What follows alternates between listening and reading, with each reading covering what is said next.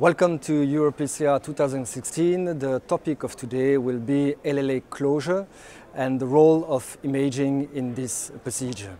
So I will start with our two experts, Hellig from South Africa and Sergio Berti from Italy.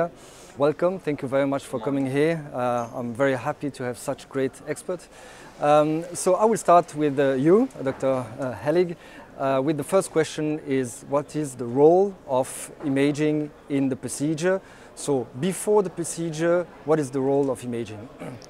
Well, thank you very much. The left atrial appendage is a very complex structure, and we need to delineate the anatomy of the left atrial appendage before we can start the procedure, and also we need to make sure that there's no thrombus in the left atrial appendage before performing the procedures, in order to prevent creating a complication during the procedure.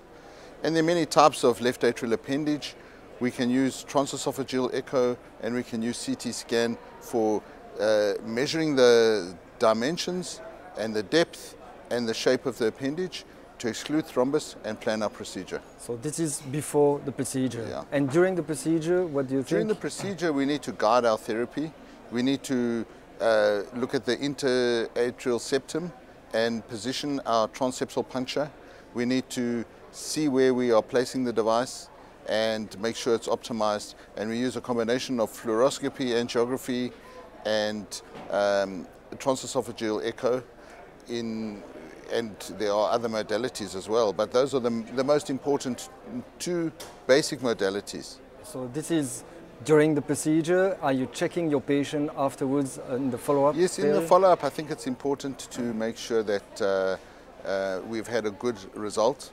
We check the result at the time of the procedure, but afterwards we want to make sure that there's no thrombus on the device and that there's a complete seal before we stop our post-procedural medications, particularly if the patient is on anticoagulation. In order to stop it, we need to make sure that there's no significant leak and our device is well positioned without thrombus. Okay. When are you doing this procedure? I mean, the checking. Well, there's no clear time frame specified for this, but the consensus is 3 months on average, because that's the duration of dual antiplatelet therapy normally. So we usually do it at 3 months. Okay, that's perfect.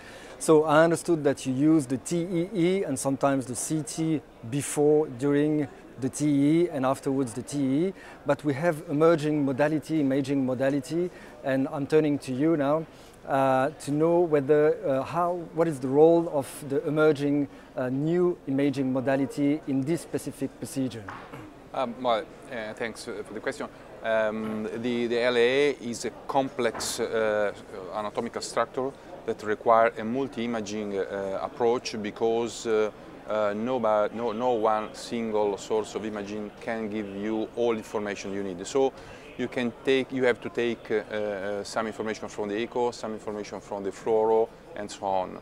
And in my opinion, the best solution is the multi-imaging approach, so you can have an idea of the real anatomy of the appendage. This is true during the planning phase, because you can take information from the TEE, 2D, 3D, and from the CT scan, and during the procedure. During the procedure, we have to integrate the information from the angio, from the fluoro, with the echo.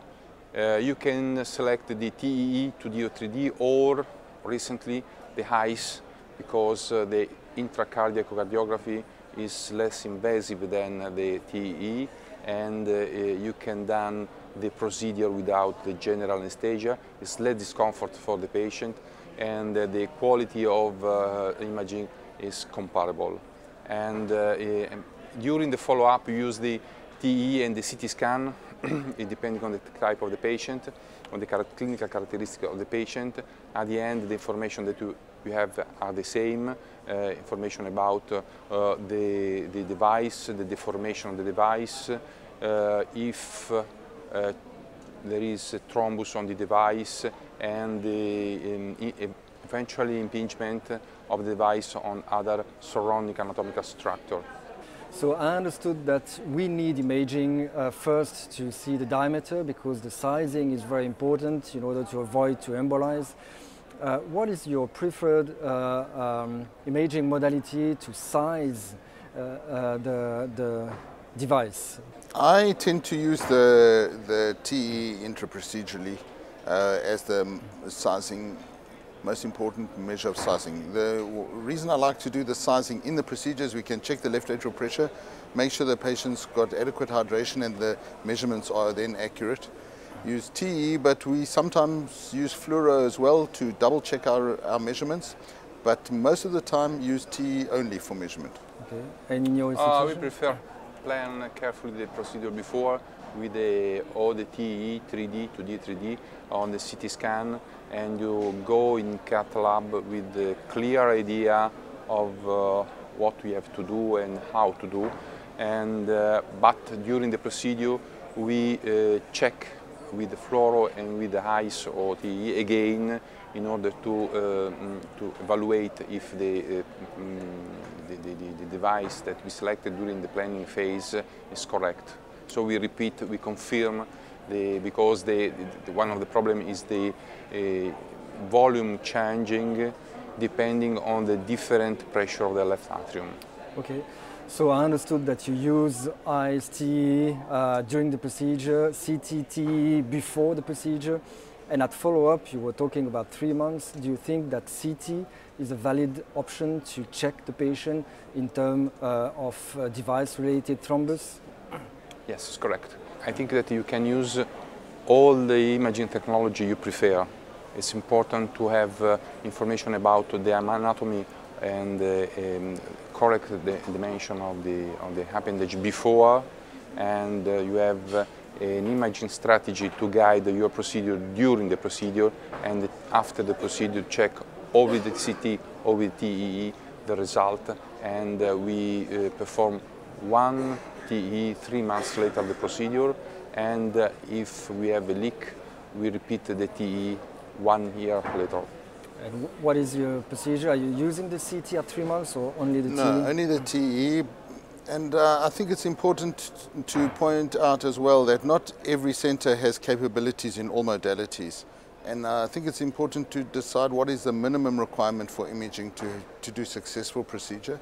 And I think at the very least you need obviously good fluoroscopy and angiography, but 2D TE, you can do the procedure safely and effectively.